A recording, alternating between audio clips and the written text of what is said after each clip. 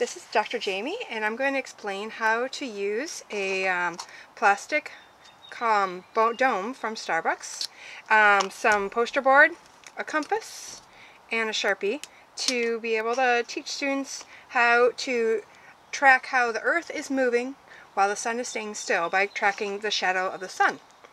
So, the first thing will be to teach your students about how to use a compass, teaching them to keep it very flat. Once they can figure out which direction north is by looking at the red, they can turn their piece of paper so that it mimics where north is located. Then what they can do is take their dome and lay their dome on top and mark out where all of the cardinal points of the compass are located. I usually would add in a north so that whenever they come back they know where to place it. Then using that Sharpie, they would figure out what time it is, as in right now it's 10 o'clock in the morning on the summer solstice. And you go and you're looking for the shadow of the marker. So right now the shadow of my marker is right on the center of the X. So now I'm going to slowly move my marker in, keeping it so that the shadow is right in the center. And then when it hits the dome, I make a mark. So you can see there we have a nice mark, and you can write down 10 o'clock.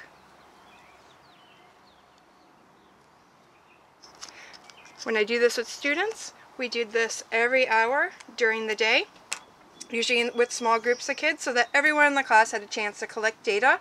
And then at the end of the day, we can look at what the data showed us. And they saw that if we go off the fact that the sun is staying still, if the Earth was staying still as well, the shadow would be in the same location every hour of the day. But when they look at their data over a whole day, they will notice that each hour the shadow moved. And we have also done this, right now this is a summer one, we've done it during the fall equinox and the winter equinox. And they can see how the tilt of the Earth changes where the shadow of the sun appears each hour during that day. Okay, so we came back at 11 o'clock. I make sure that again we're matching with the direction of the compass. Make sure that our marks on the dome are matching up with our cardinal directions. And then again, taking in the marker, finding the shadow, getting the shadow into the center of the dome, and slowly moving in.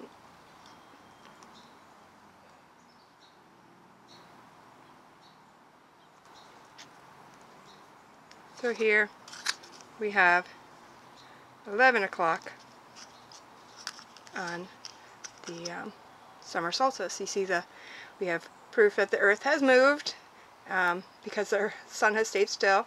We've moved the shadow a little further.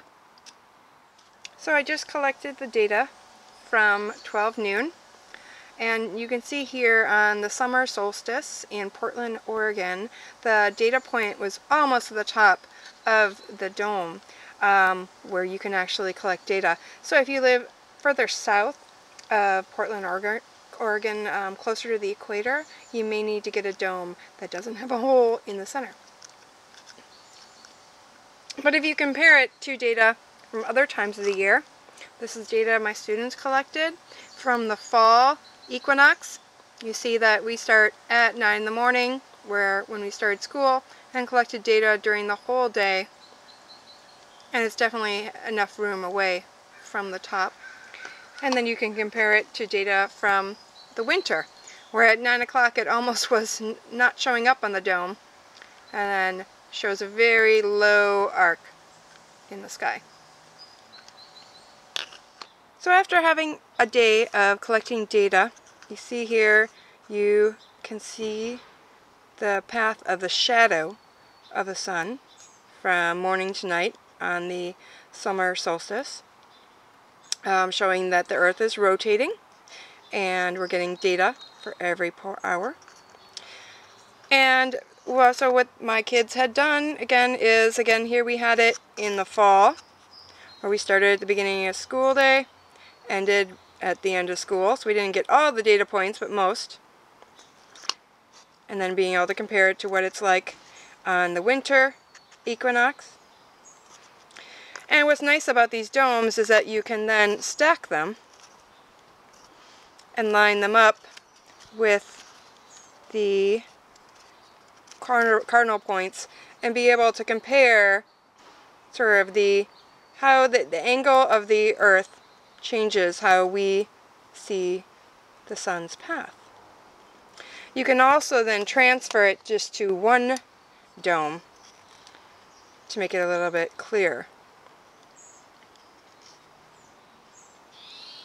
What's also cool with this is that you have a way to show students about the daylight savings time shift. So you can see here at 9 o'clock in the winter, it actually lines up with 10 o'clock in the fall.